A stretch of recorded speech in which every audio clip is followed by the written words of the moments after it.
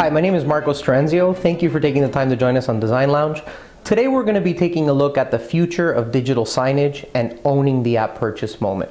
Joining me today, I have longtime colleague Andy McRae from Dot Communications, who's also the master distributor of Scala Canada. Thank you for joining us today, Andy, and welcome. It's a pleasure to be here. Again, I'm Andy McRae. I'm General Manager of Dot Communications. We're located here in Toronto. We're the master distributor for Scala digital signage software in Canada. Digital Signage Expo I thought was a great show this year. We had many technology companies really offering a lot of great solutions and innovations. I even had the chance while I was down there to bump into Lyle Bunn, who, as you know, Andy, is a place-based signage guru and educator. And he was able to share a lot of information that I thought was of great value. My name is Lyle Bunn.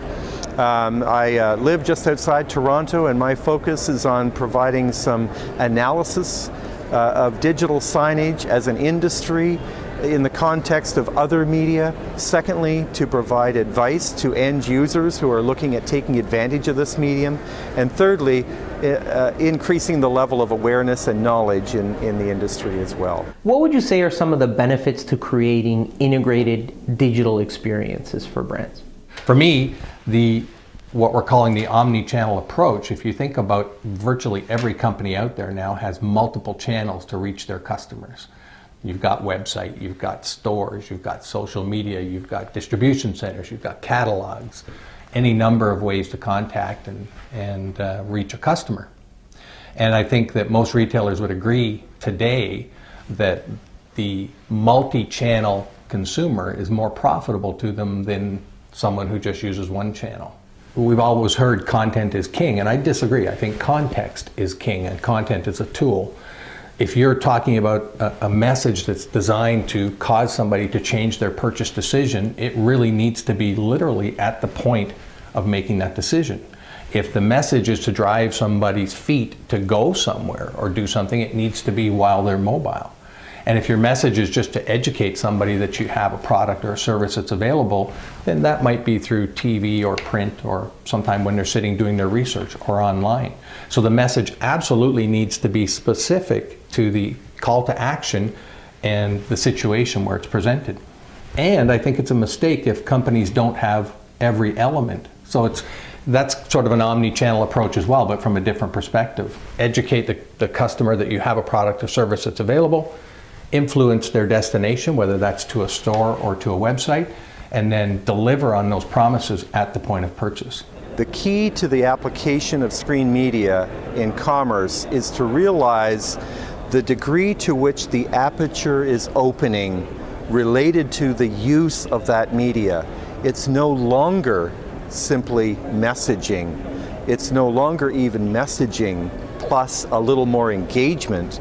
We've now got to look at the analytics that can come off of this and develop the approaches by which analytics and metrics, consumer behavior, can shape that experience going forward. What role can digital play in owning that at purchase moment? The key question of commerce, you've just asked it.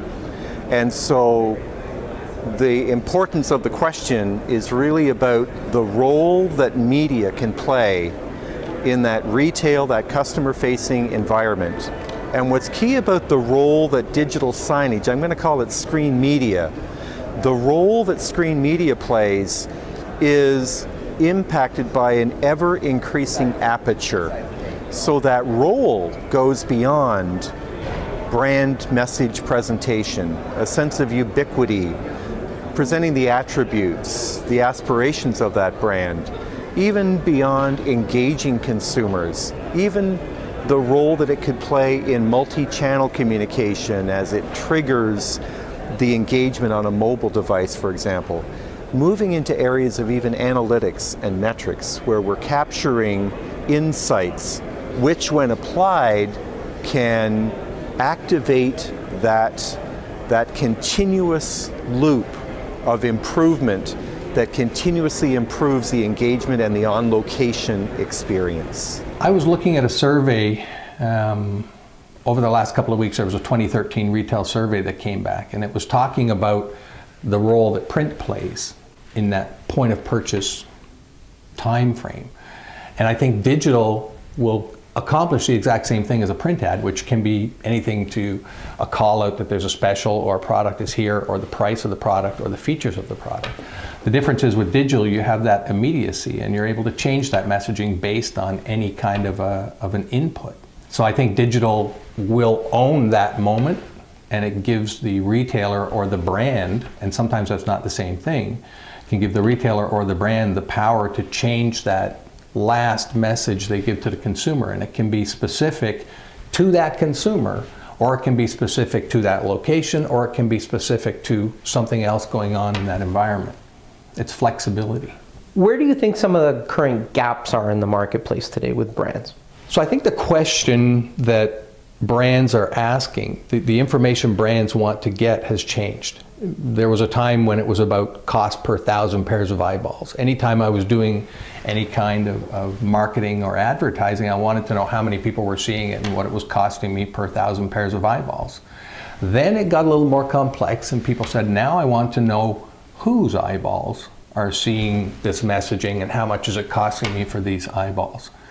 And the question that we're seeing now, and for me it's a gap because there are not a lot of companies who to this point have been able to step up to fill this gap. Now people want to know why.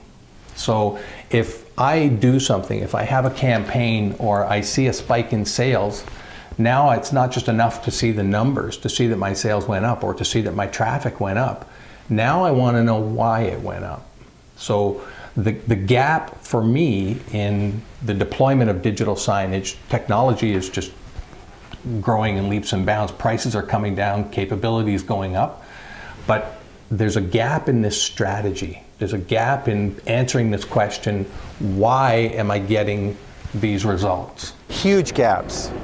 The number one priority is integrating the medium into the intended brand experience. So that integration is the number one gap. The second gap is assessing the role of different types of media across a continuum so that the right messaging and engagement medium gets applied. Interactive versus display versus spectacular, etc. It's the second area of breakdown at this point. The third area of breakdown, and this is the wobbly knees that are trying to hold up digital signage, but the third area of breakdown is in content strategy and tactic. And so we see this very powerful medium that can deliver a customized message to a targeted audience at a key point in time. And we see too much repurposing of assets, of media assets in a transmedia structure coming from TV, cable, print, web, etc., and not taking advantage of the inherent capabilities of place-based media.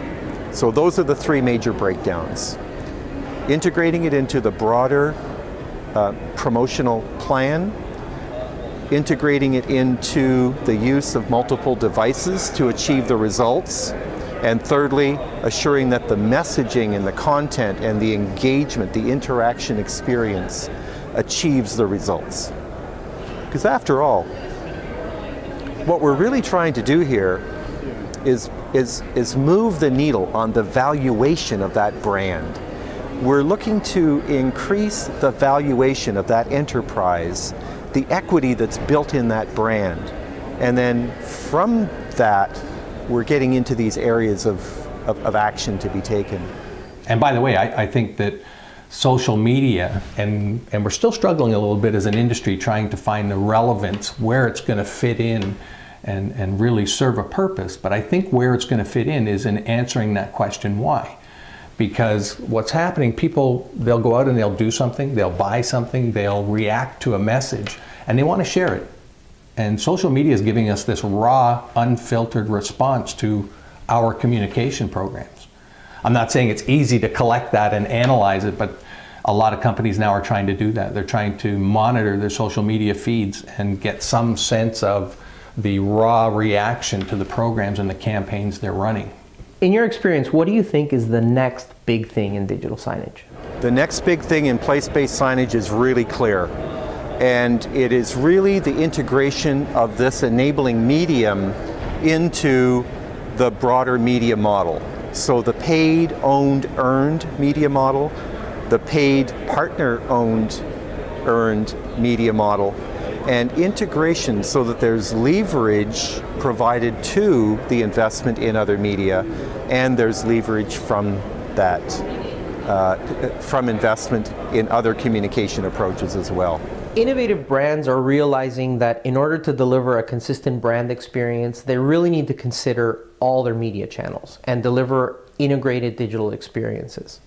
I thought at the show I saw some great examples of this. Adidas is one that really stands out in my mind. They were able to combine various app purchase moments by introducing interactive window shopping. And this was a great experience because even if the store was closed and after hours, they had exterior facing window displays that were interactive and showcased the product in a really fun and engaging way. So they were able to attract consumers that passed by. And once they attracted them, they were able to then prompt the use of their mobile device to interact with the screen even further, and eventually take it all the way to an online shopping experience where they could actually purchase items, which I thought was very innovative and progressive. What brands do you think are doing a really good job at delivering integrated digital experiences today? I have a few favorites, and what I'm seeing right now, what's really working is when any brand or retailer or company is approaching this from a campaign mindset. So one of the mistakes, one of the traps I think companies fall in is they say, we need to do this. We're not 100% sure why, but we need to do this.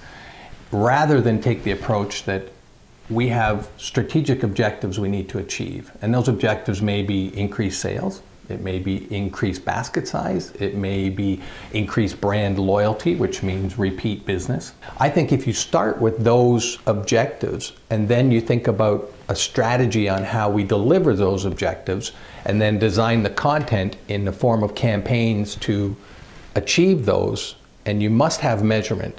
And measurement for me is not just raw numbers, but also the why people are doing what they're doing, so you know what's working so you can do it again, and you know what's not working so you can stop doing it. So there are some brands who are doing that exceptionally well. Coca-Cola, from a campaign perspective, are phenomenal. That recent one they just did on Valentine's Day with the virtual vending machine that was only visible to couples, fantastic. Had a product attached to it. WestJet did a great job with that Christmas wish kiosk on the Toronto, Calgary, Hamilton, Calgary run. Again, a single campaign that probably immediately didn't increase sales since they were only talking to people who had already purchased a plane ticket. But from a brand loyalty, bring back customers perspective was phenomenal. And the viral nature of what both of those campaigns did, it went out onto YouTube, they were both on primetime news, so the extension of that ad, of that branding, was phenomenal. I think in the restaurant space, you look at what Tim Hortons is doing across Canada. I think they're doing a great job. I think there are some growing pains, and I think that will evolve to be maybe a little more interactive, but it's impactful. There's a lot of information there in a relatively limited space. So I think they do a very good job of getting that brand out. Lego, because they're reinventing their brand, they're bringing fun.